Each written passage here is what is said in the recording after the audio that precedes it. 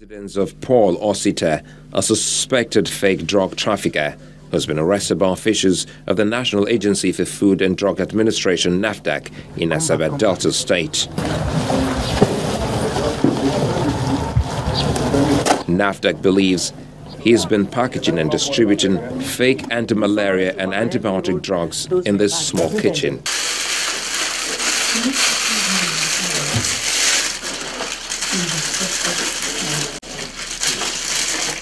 The agency also searched other flats within the premises.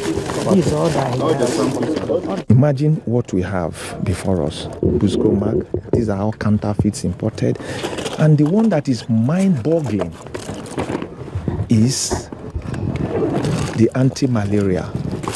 You know, NAFDAC, we came up with this scratch, this mass mobile authentication service.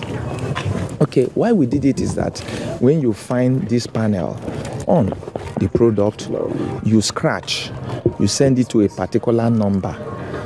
Now, it appears that maybe the counterfeiters are taking advantage of the fact that when people get this with this panel, that's enough.